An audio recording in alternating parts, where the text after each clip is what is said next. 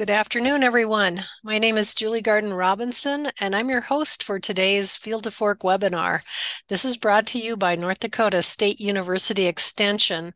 In fact, this is the 9th year we've offered this series, and we're really glad you've joined us today. And as of today, we've topped 1,400 live participants. That's a record.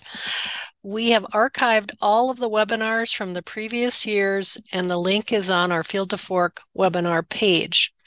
And I want to give a shout out, special welcome to our watch parties. We are providing certificates of attendance on the website. This slide shows the upcoming webinars, and we hope you join us for these as well. The next slide shows the webinar controls. And because there are many of you on today's webinar, we invite you to post your questions and comments in the chat box. So let's practice finding the chat box. You can ignore the Q&A box, click to open the chat, and type your city and state where you are. It's always fun to see people from all over the place. The next slide provides an acknowledgement. As you work on typing in your city and state, I have a special request that follows today's webinar. This program is sponsored in part with grant funding from the USDA's Agricultural Marketing Service through the North Dakota Department of Agriculture. I will ask all of you to complete a very short online survey that will be emailed to your inbox right after today's webinar. And as a thank you, we will continue to provide prizes to the lucky winners of the random drawings. Be sure to include your complete address. And remember that you will need to scroll down a bit to today's date and speaker because we are combining our data from 2023 and 2024. So you will see the 2023 speakers first. Scroll down. Again, our next slide shows our topic for today. And I am pleased to introduce today's speaker. Known her for many years. Karen Blakeslee is the coordinator of the Rapid Response Center, and she is co-director of the Kansas Value Added Foods Lab with Kansas State Research and Extension. She has a bachelor's degree in food science and a master's degree in food and nutrition from Kansas State University. Prior to her extension career, Karen worked in food manufacturing, and one of her many roles in teaching food safety is teaching about home food preservation. So thank you for being with us today, Karen. Thank you. It's great to be with y'all again. This is how many years I've been doing this now? It's probably 3 or 4. Yeah, many years. Yeah, it's fun to do this. So I'm pleased to be here again today. Well, welcome everybody. I'm so glad that you're able to join us today for this webinar. As Julie mentioned, I do teach a lot about home food preservation, and I'm try to get the word out about doing this whole process safely. So today we want to talk about a new publication that we've put together at the North Central Region Food Safety Extension Network about doing some safe changes to tested canning recipes. All of us that work in extension in this subject area, we seem to get a lot of questions about what can I tweak? What can I change? Can I add this? Can I leave this out? Those kinds of things. So we went ahead and put together a publication on this topic. So that's what I'm going to talk to you about today, and give you some ideas that maybe you would want to add to your products that you preserve at home. Okay, start here. There we go. So what you want to do in all of this is provide your family and friends safe food. Now, this little video here shows you what can go wrong. I don't know if you probably can't hear the audio on this. That's okay. There's no talking. All I wanted to do was show you this little, I know it went fast, so I'll play it again here. Let's see here. Get that to go again. And the idea is for you to get an idea of what could happen if something goes wrong. This happens to be some underprocessed salsa. And It was only 24 hours after it was put in the jar that it started doing this. And it's under processed. And so there was some kind of bacteria in there that just allowed it to grow. And it was under the right conditions that it could do that. So you always want to make sure that you're using good, safe recipes to start with, and make sure that you follow those recipes and do the best you can to provide the safest preserved food that you make at home. Okay, I think you all get the point on that one. So, no, I want to talk about some risks. Now, there's a whole lot that goes into home food preservation and making sure that it's done properly. And there's a lot of safety behind this. It's not just putting food in a jar and putting a lid on it. There's a lot of safety steps that have to happen in order for the product to turn out safely in the end. And it's also not just knowing that the lid sealed on top of the jar. The safety of all these home canned foods depends on the acid content, or what we refer to as the pH. It also depends on the density and the thickness of the food, the size and the shape of the food pieces, the temperature of the food when it goes into the jar to start with, whether it's a hot pack method or a raw pack method. That can make a difference on how the product is actually processed in the end. The size and shape of the containers. In some recipes, it may be the same processing time for a pint and a quart, but in other recipes, it might be a different amount of time between a pint and a quart. So those are important things to pay attention to.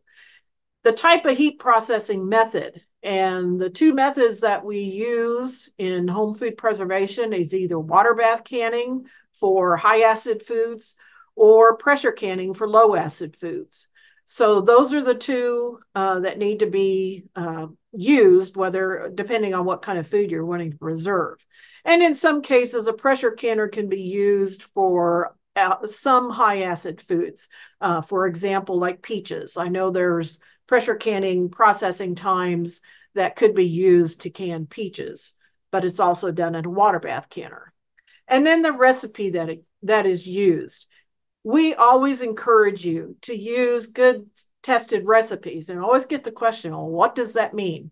Well, recipes that we have in your state extension programs or other resources such as the Ball Blue Book, things like that, resources such as that. The Ball Company does a really good job about putting out really good recipes. Follow them, and you should have a lot of good luck by using those recipes.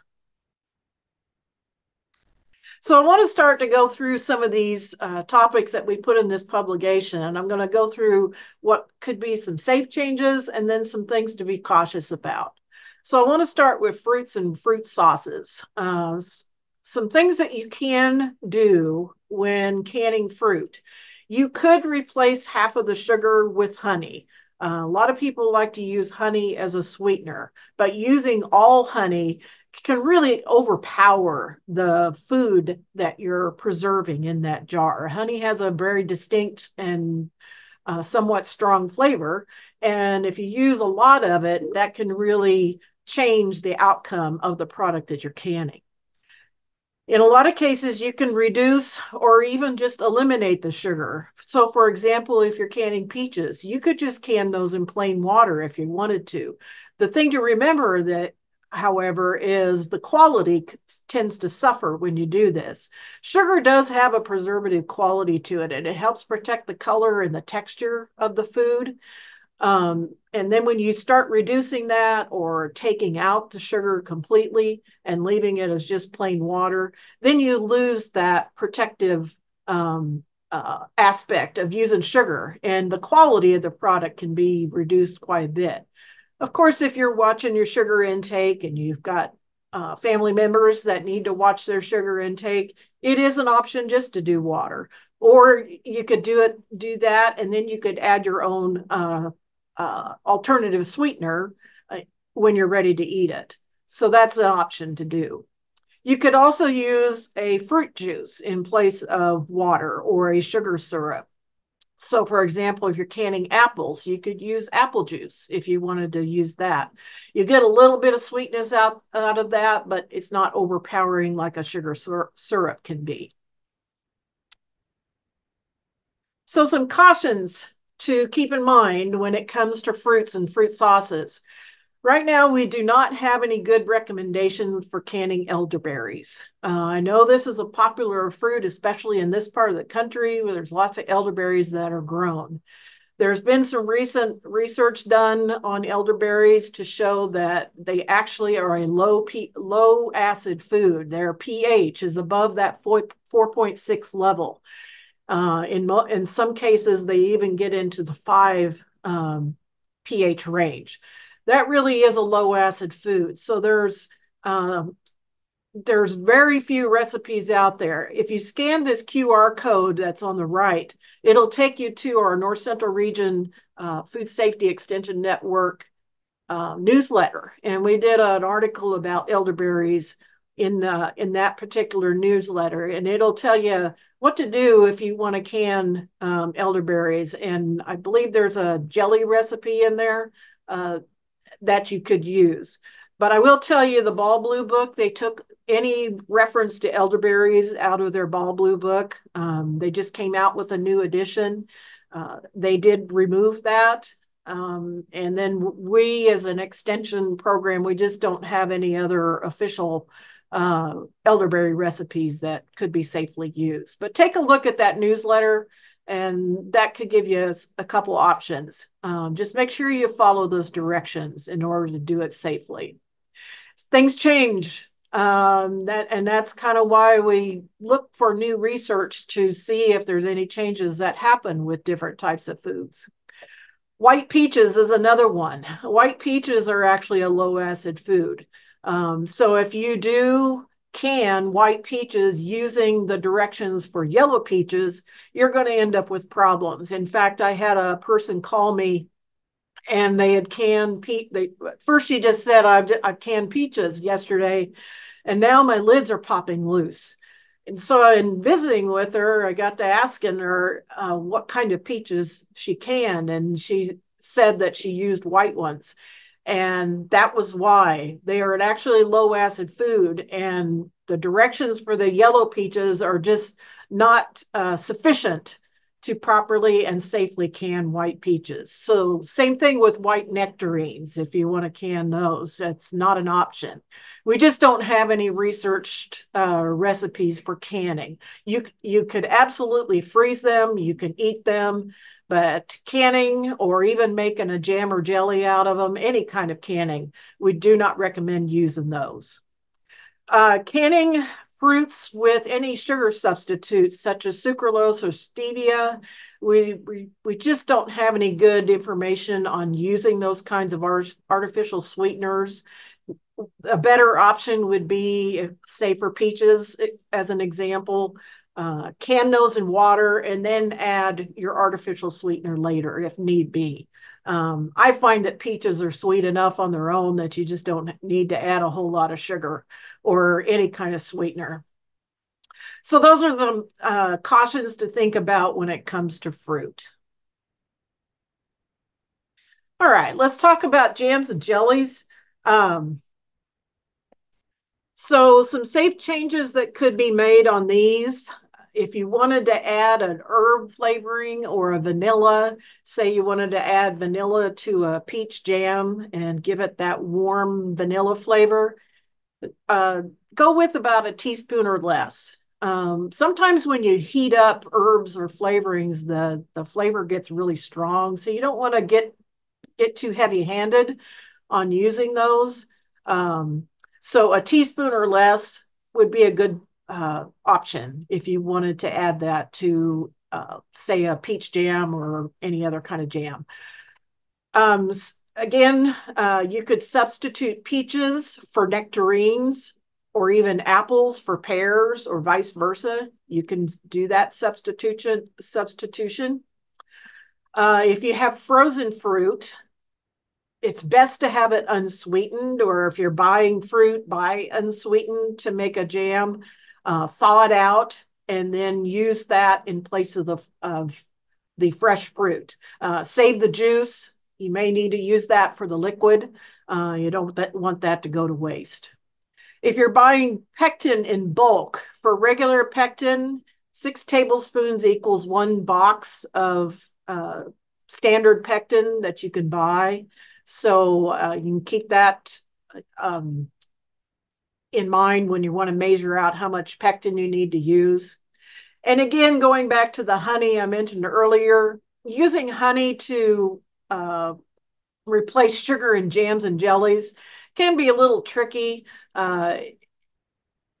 If you do want to add honey, you can replace 1 cup of the total sugar amount with 1 cup of honey.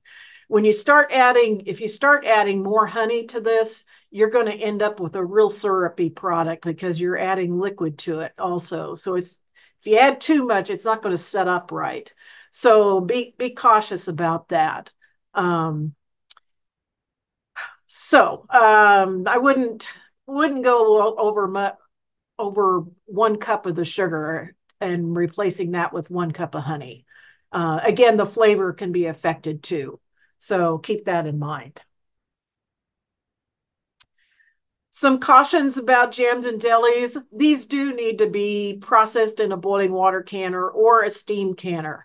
And that really helps prevent any chance of mold forming in the end. If you skip this step, that can be a problem. Use the type of pectin that's stated in the recipe. Liquid and dry pectins are not interchangeable. They work differently. How they form a gel works differently. How they're used in a recipe is different.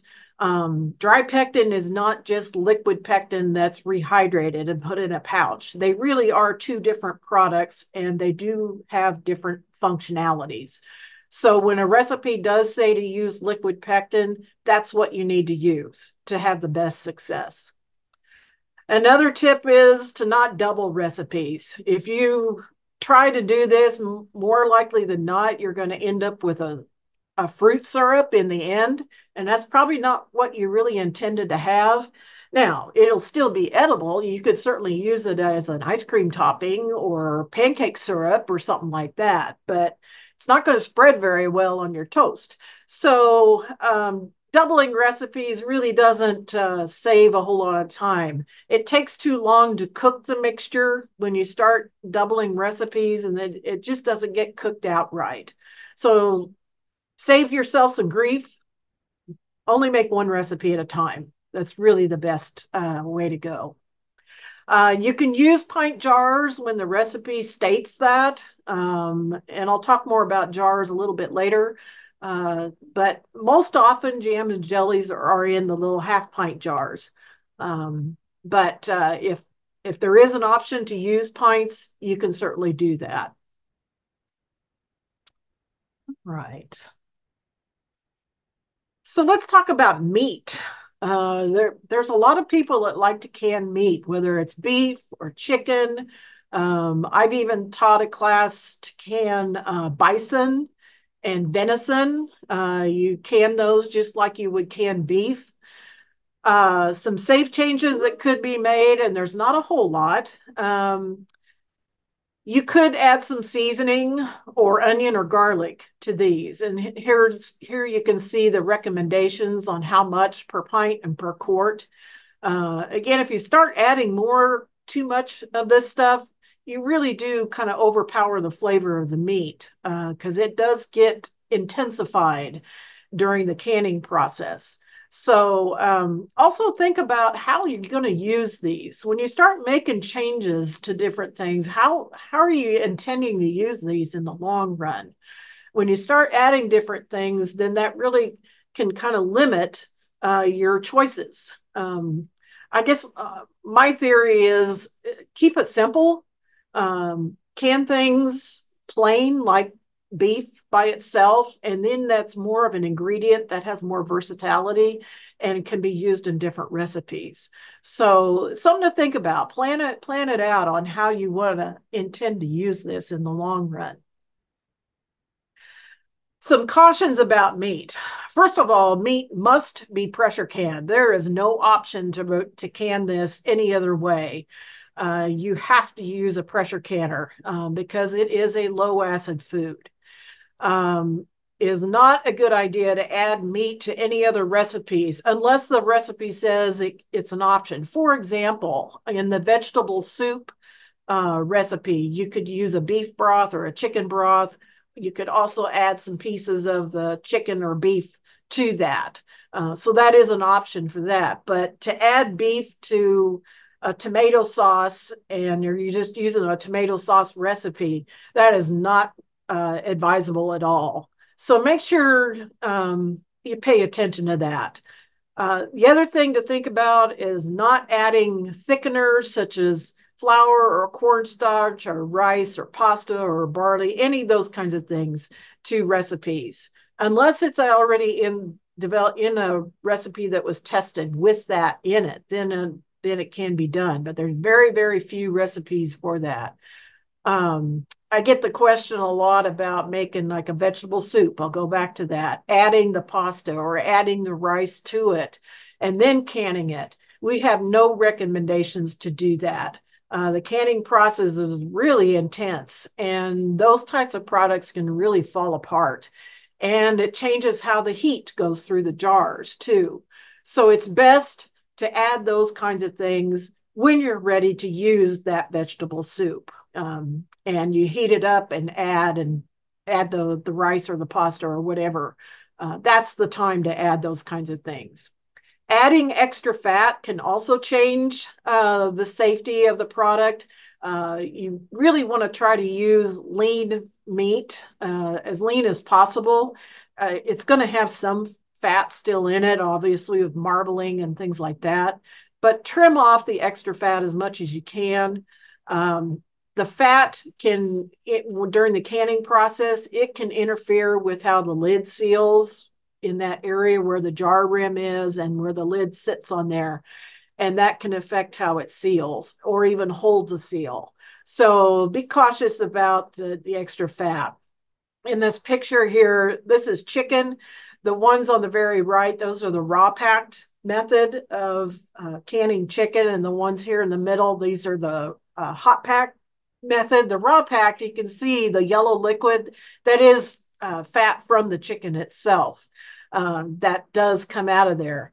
Again, you try to remove as much fat as possible, but it is going to have a little bit in there.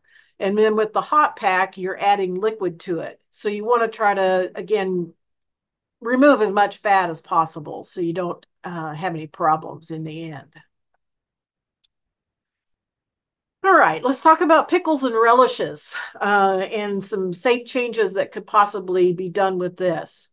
So if you're making a quick process type pickle, these are the ones that are not fermented. You could reduce the sugar or the salt in these. Now that's going to change the flavor of it. It can also affect the quality of them too. So be mindful of that when you start reducing sugar or salt. If you're making fermented dill pickles, the salt is important. You have to use the amount of salt. Same thing in sauerkraut. You have to use the amount of salt that's called for in order for those to ferment properly and safely. That salt is a critical component. So you cannot reduce the salt in your fermented products. You can substitute apple cider vinegar and distilled white vinegar 1-for-1.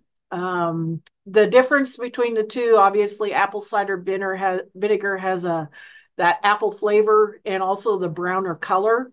So if you want a brighter color in your pickles, use the white vinegar instead, and that will give it a little bit of different flavor and a nicer, brighter color.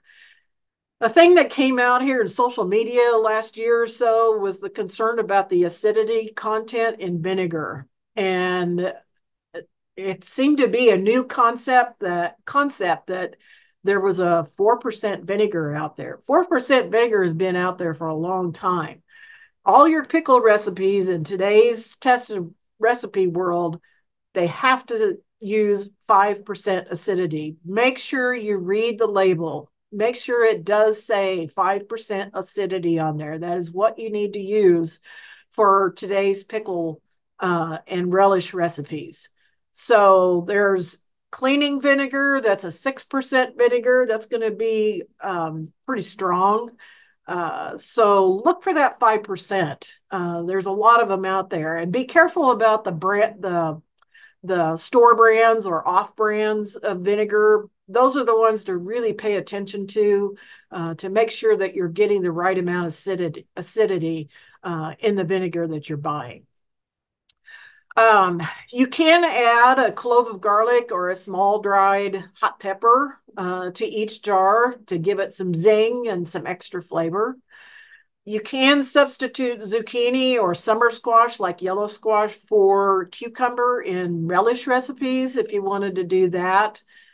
Um, that can and actually I know that the University of Georgia at the National Center for Home Food Preservation, they actually have a relish recipe that's made from zucchini and summer squash. It's really good. I've made that a few times, and it tastes just like cucumber pickle relish. It's really quite tasty.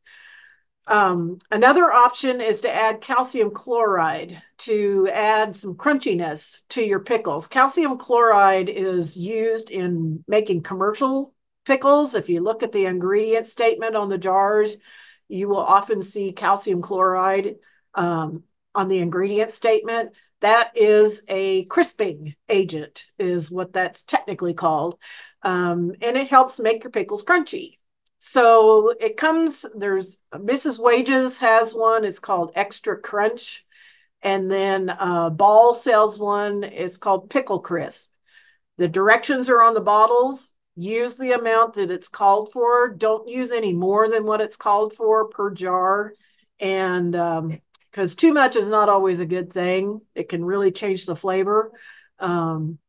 So follow those directions, and you just add that amount per jar, and it'll help make your pickles crunchy. And you can do that for cucumbers. You can do that for pickled okra, pickled green beans, things like that, if you want to add a little crunchiness.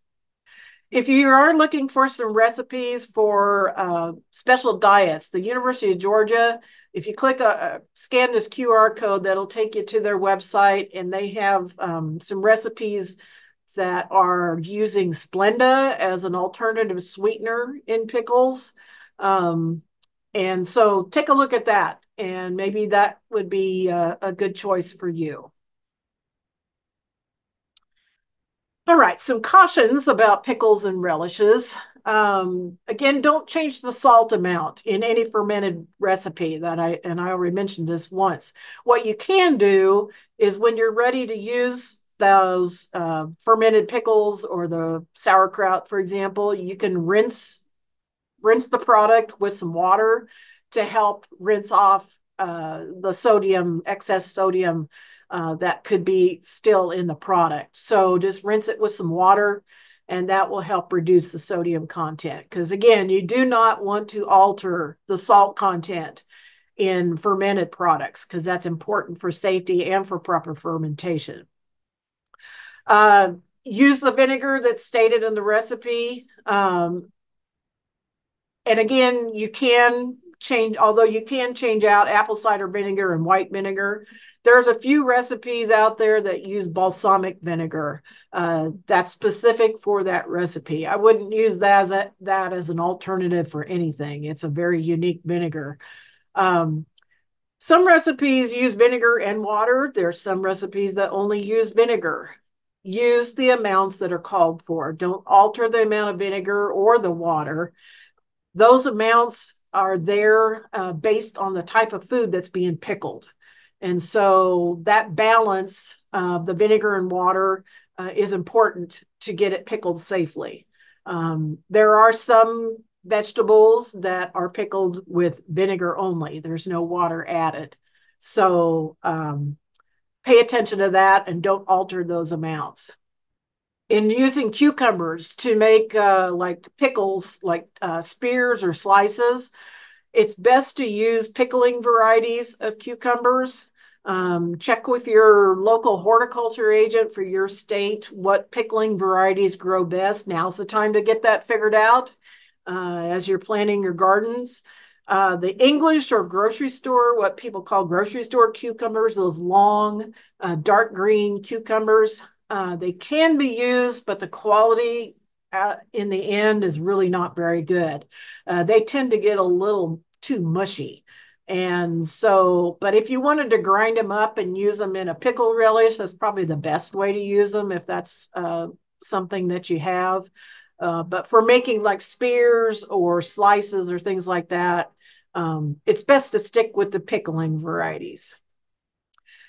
If you have favorite recipes that you want to make a quick pickle, refrigerating is really the best way to go, and you can refrigerate those for up to 2 weeks. So if you have your favorite mixture of vegetables that you want to pickle, just put them in the refrigerator and they'll be just fine in there. All right, let's talk about salsa. Salsa is very popular. It's probably one of the most common things that people like to can.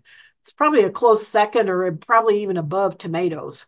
So it's very popular. So here's some tips of things that you can do when making salsa. The peppers to use. You can substitute sweet peppers like bell peppers for hot peppers or vice versa. The key is to use the amount that's called for in the recipe. So if it calls for example, 2 pounds of hot peppers, you could split that up between bell peppers and hot peppers. You could use jalapenos, you could use habaneros, just as long as you use the amount of peppers that it calls for. Same thing with the onions. And you can use red, yellow, or white onions. Doesn't make any difference. They are interchangeable. In most vegetables, you can leave out the salt. Uh, and same is true in salsa. You could leave out the salt. If there's sugar in it, you could leave out the sugar. That's just for flavor. Both of those, it really doesn't affect the safety of the salsa product in the end. Same thing with tomatoes, plain vegetables. You can leave the salt out and then just have plain vegetables to use. It's just for flavor. You can reduce the amount of onion or peppers or celery, just don't increase them. That's the key on it. Don't add to it. But you can reduce it. So that's another thing to keep in mind. You could substitute tomatillos for tomatoes. Tomatillos are really acidic. Their pH runs around 3.8. Tomatoes run around 4.5, even in some cases around 5. So tomatillos can be substituted for tomatoes if that's something that you have. You can use any variety or color of tomatoes. Just treat them all the same, as if they were all red tomatoes. Even some people think that heirloom varieties of tomatoes are more acidic than others. It's not true, not research. I've seen lots, and North Dakota State has some good information on different pH levels and different varieties of tomatoes.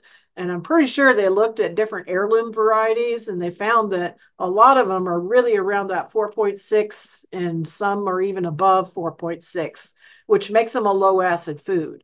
So, so treat them all the same. And the thing about salsa is it does need some kind of acid added to it, whether it's vinegar or lemon juice or lime juice. You can replace the vinegar. If you don't like vinegar in your salsa, you can replace the vinegar with bottled lemon or lime juice in the same amount.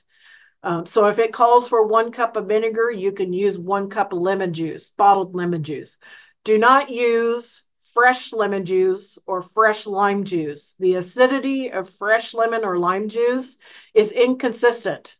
And that's why we strongly encourage you to use bottled lemon juice or lime juice because it has a constant acid content. It has a standardized acid level. And so that's the best choice on that. Now, you cannot go vice versa, going from lemon juice to vinegar. Vinegar is not as acidic as lemon juice is, and you would have to use a lot more vinegar. So it's not a good choice to go the other direction. But you can go from vinegar to bottled lemon or lime juice. And you'll notice in newly updated publications, such as the Ball Blue Book, they took out any reference to fresh lemon juice or lime juice and replaced them all with bottled, to make sure that we're all saying the same message and that you're using a safe product and a safe ingredient. All right, some cautions about salsa, some things not to do. Don't thicken your salsa before canning. You don't want to add any kind of flour or starch or anything like that. That changes how the heat penetration goes through the jar. So it's not recommended you do that. If you want to add, go ahead and make your salsa. And if you want to make it a little thicker when you're ready to serve it, then add a can of tomato paste, for example, and that'll thicken it up. Do not add corn or black beans to any recipe or substitute uh, those ingredients for the peppers and onions. Corn and black beans are real low acid foods. And I think there's a couple, I think Ball has a couple recipes that use corn in them, but I don't know off the top of my head any that use black beans. Again, the best thing to do is make your salsa, add that corn and black beans when you're ready to serve it. That's the best choice and the safest choice. You don't want to reduce any amount of acid that's in a recipe. So if it calls for a cup of vinegar or a cup of lemon juice, that's what you have to use. Do not cut back on that. You don't want to increase the amount of herbs and spices. Now, the thing about this is you get too much in there, and that can really muddy down the texture of the product. Again, that can really slow down how the heat goes through the jar. And you also don't want to reduce the amount of tomatoes in there either. Use the amount that it calls for. And there are many really good salsa recipes out there. And I know everybody likes to think they have the best one. Try these recipes. There's some really good ones out there, and they're safely done. Follow the directions, and you should have really good luck with those. Another thing we get asked about a lot is, why is there no salsa recipes canned in quarts? Well, quite simply, nobody's done any research on that. It's only pints or below. You can't use any jars larger than that. If you do, you're guessing on how long that should be processed. It's a larger volume, and it changes how the heat goes through the jar. So please don't use quarts and stick with the pints. If you're looking for a tomato tomato salsa that does include tomato paste, the University of Georgia has one. So if you go to scan that QR code there on the right, that'll take you to that recipe. So that recipe has been tested, and it already has the tomato paste added to it.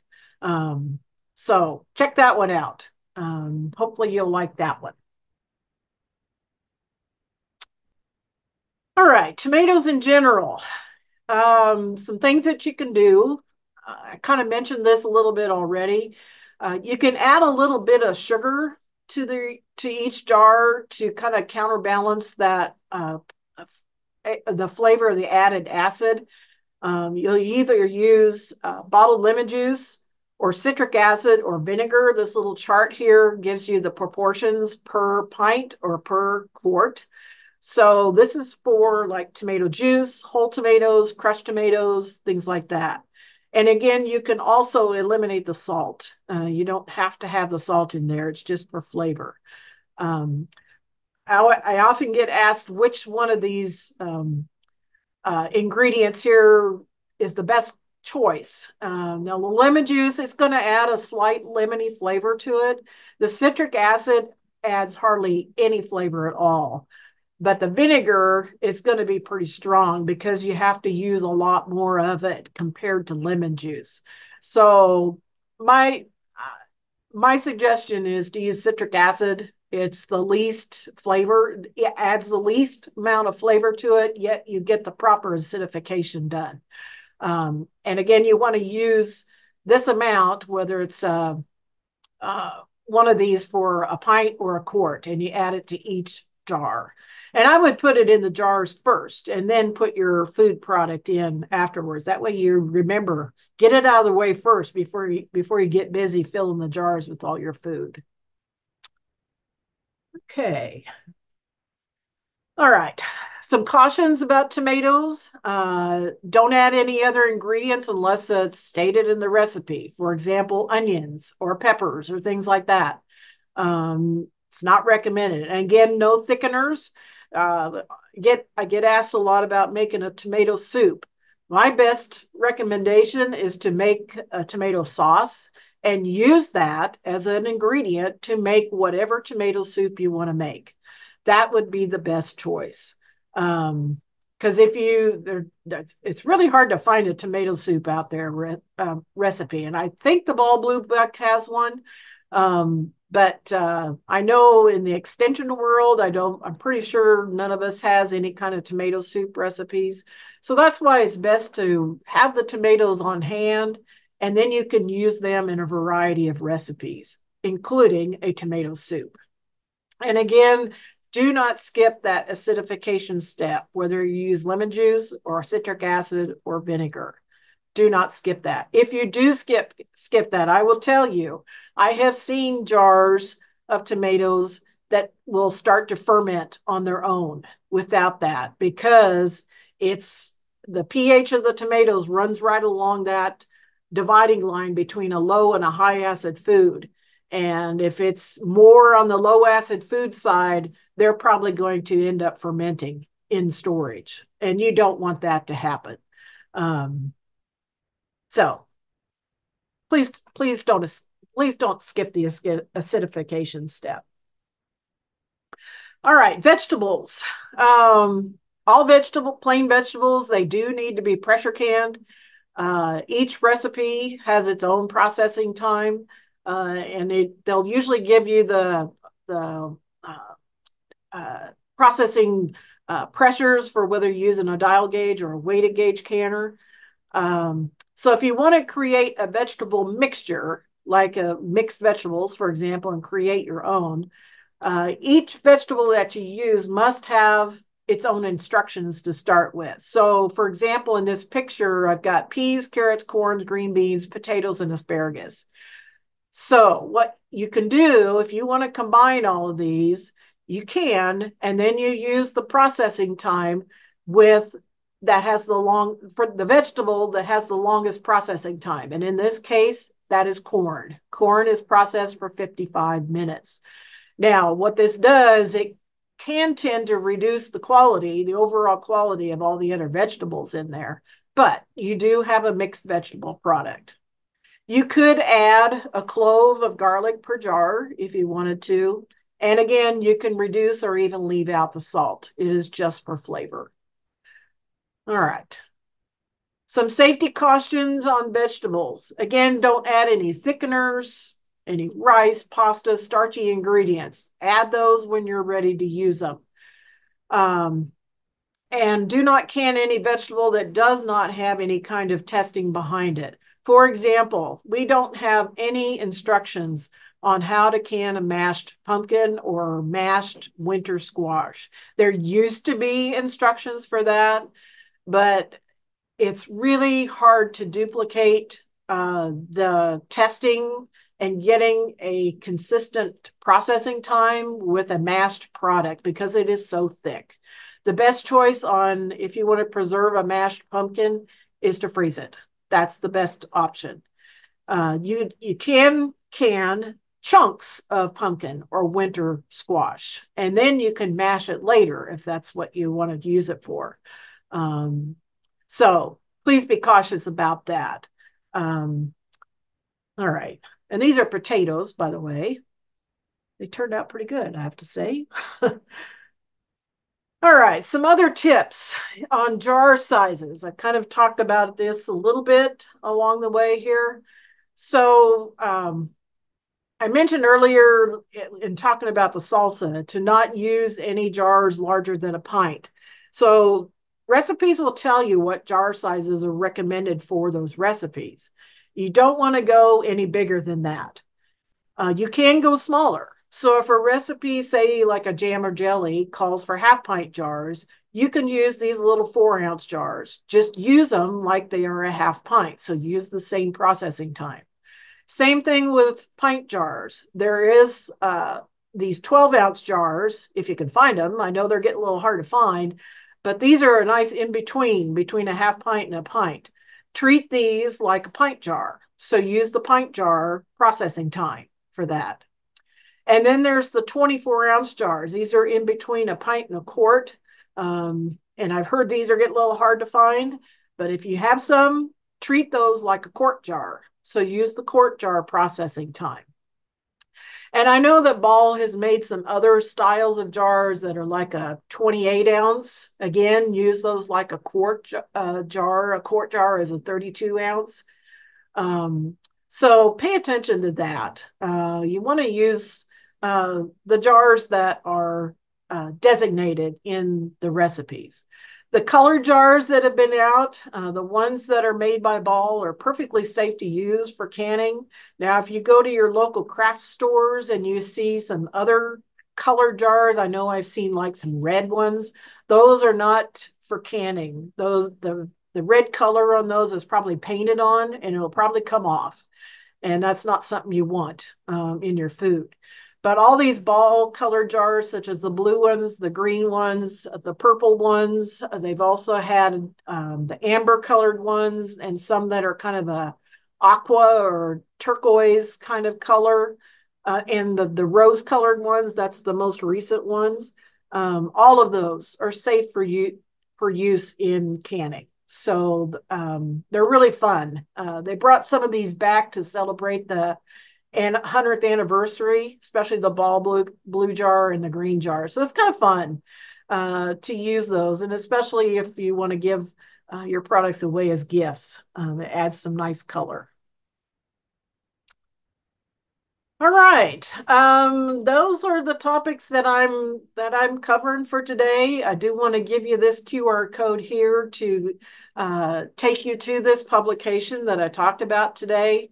Again, this was developed by the North Central Region Food Safety Extension Network, which is a group of 12 states from Kansas up to North Dakota and then over to Ohio and back down through Missouri. We work together on this, and we've got some other publications too. If you go to the North Central Region's Food Safety Extension Network website, it's on the Iowa State University's website, or yes, Iowa State University's website. If you do a search for NCFSEN, that should take you right to that link.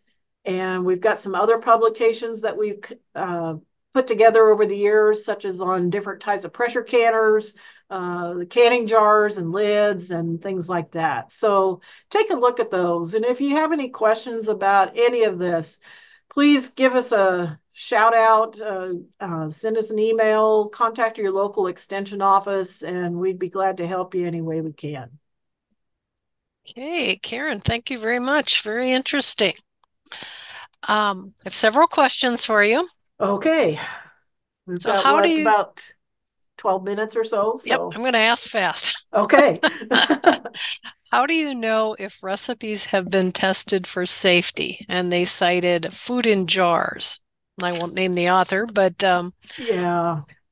how do you So, know it's been tested? well, and that's always a good question. I will tell you, if you're getting recipes from a university or if you're getting them from the Ball folks, we know those have been tested. And any of the recipes that are put out by universities, those have been tested. If you buy any kind of cookbooks, any other cookbooks that are out there, it's really hard to tell. And it's really hard for us to know too. And so be cautious about those. It's kind of buyer beware.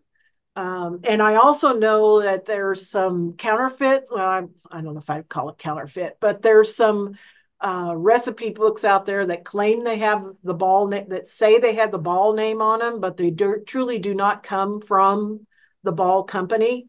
So be cautious about those. Uh, and again, going back to family recipes, church cookbooks, you really have no idea if those have been tested for safety at all. So the best choice is to start with us. Any of your state extension programs, they'll have lots of resources, or honestly going to the ball folks. Julie and I both are on an advisory committee for them. And so we do our best to keep them honest and make sure they're following, that we're all playing in the same sandbox and that we're all on the same page, because they're one of the leaders, I think, in this business. And so we want to make sure that the message they're pointing out is the right message. Hey, your next question's about, you mentioned adding a teaspoon or less, and a couple of people wanted to know what size of a batch would that be a teaspoon or less for? I think it was Well, for that would jams be and jellies. that. Oh, yeah, that was for the jams and jellies. I would put it whatever batch you're making, um, a teaspoon or so less. So, if it makes 7 to 8 half pints, I would stick with that 1 teaspoon. Um, it may be possible that you could add a little bit more down the road once you try it. The thing is, you don't know what it's going to taste like until you got the finished product and you try it. Because you don't want that flavor to truly overpower everything else that's in there. So I would start out with whatever recipe you're using, and then try adding a teaspoon or less to it. And most of the jelly and jam recipes are not that big No, because, yeah. no, they're not. Question about powdered pectin. How long Yes. can you store that? Well, it does have an expiration date on it, and you need to pay attention to that because if it's beyond that, it does lose its gelling power over time and you could end up with syrup. So pay attention to those dates on those boxes or containers, however you're buying it, um, because it does get old and it does lose its gelling power. So that is one thing that you do need to really watch out for. And I've seen that happen. Honestly, I've done it myself. I've used old pectin before and it doesn't work. I end up with syrup. So unless that's what you want. Another question. This one's about pickles. For pickles, does it make a difference if multi-cloves of garlic or small onion are added? I think we stated 1 clove of garlic on there. I can go back to that. Yep, you did. I think that's what I stated on that. 1 clove per jar. So, that could be like if you wanted to use onions, of course, bread and butter pickles already have onions in them. So it depends on what pickles you're making. But 1 clove per jar. And a lot of if the recipes are already built with garlic in them, that's usually what it is. It's 1 clove per jar. Next question's also about pickles. Which is better to use? A canner, I'm assuming they mean boiling water bath canner, or a pressure canner for pickles. Yeah, pickles, you don't want to use a pressure canner. Now, you could use a pressure canner as a water bath canner. You just don't put the weight on to build up the pressure. If that's all you have, leave the weight off and just use it like a stock pot. You just want to make sure you fill it up with the right amount of water so that the water covers the top of the jars at least 1 to 2 inches. But pickles, they really only need the water bath processing because it's an acidified food. You're adding acid to those cucumbers and it makes it safe enough that water bath processing or steam canning using a steam canner is sufficient to make them safe. Right. Do you recommend apple cider vinegar or white vinegar for pickling? Well, it's kind of a personal preference. All of your recipes will state one or the other in there. But if all you can find is, if the recipe says apple cider and all you can find is white vinegar, you can use that. Just remember the apple cider vinegar does add that kind of brownish color and that little bit of that apple flavor to the product. So um, you try to use what's called for in the recipe, but you can switch them out. Can you substitute nectarines in a peach recipe? And do they Yes. need to be peeled? Yes. Yes, Yes to they both. do. All right. Yeah, you do need to peel those. Same thing on tomatoes. They need to be peeled because bacteria can attach themselves. Some bacteria can attach themselves to the skin. And the only way to get that off, you can't see it. The only way to get that off is to peel it. And the recipes are developed without the peel. So same thing on apples. You want to peel the apples or pears or things like that.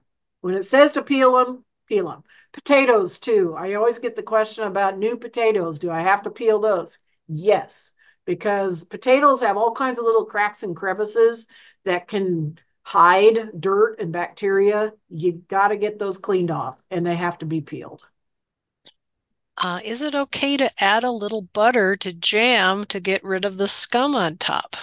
Yes, and you can use a half a teaspoon of butter or margarine into whatever recipe you're making. So as you're cooking your jelly mixture or jam mixture, add a half a teaspoon of butter to that, and that will help reduce almost all of the foam that's usually generated during the cooking process. And then you don't have to skim anything off.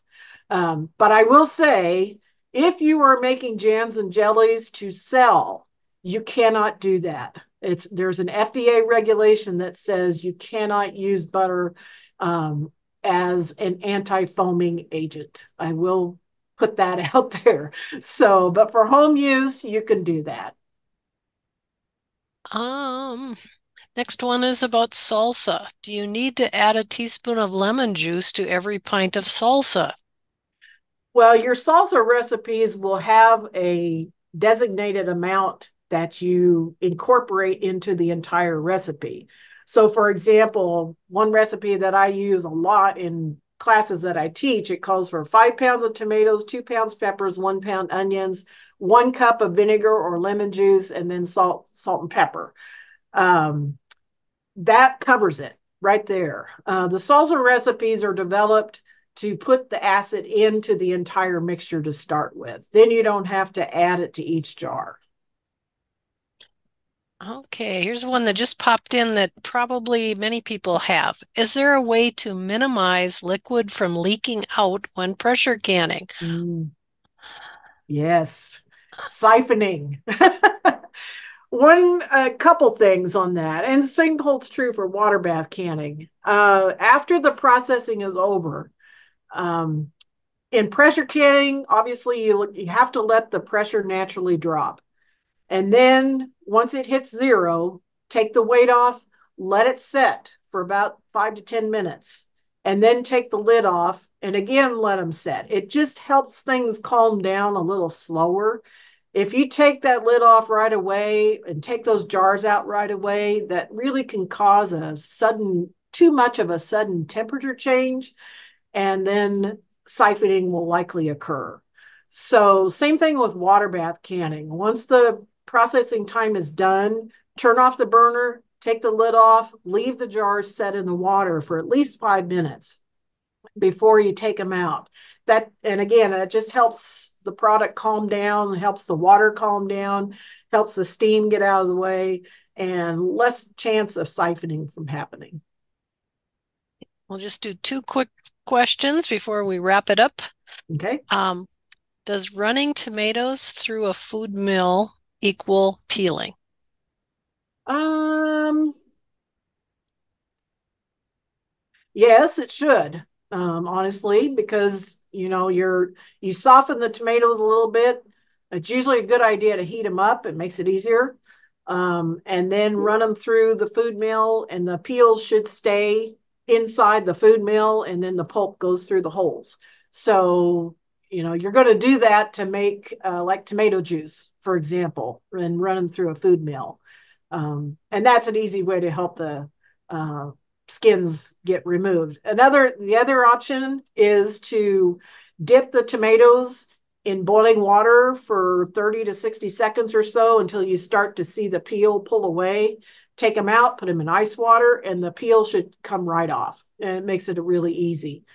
Peaches can be done the same way. That's how I peel peaches. Um, Try the hot water method. That works really well. And I'll just make a comment on one of these comments here. The University of Georgia Splenda using recipes are safe. You can Yes. anything on the University of Georgia National Center site would be Yes. safe. And Yes. final question for you. Yes. This person was talking about making salsa to freeze and asked if they can use fresh lemon juice in that case. Yes. Yes, you can because you're freezing that. Um, that's going to be fine. It's the canning side of things where it makes a big difference. So, yes, you can use fresh lemon or lime juice in that case. All right. Well, we've reached 3 o'clock my time, and that means that we are done for this week.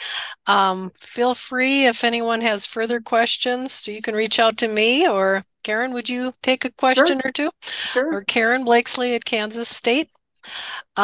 Certainly appreciate your time, and we You bet. appreciate all of you for being here and coming back, many of you every week. So we Mm-hmm. hope you're here next week.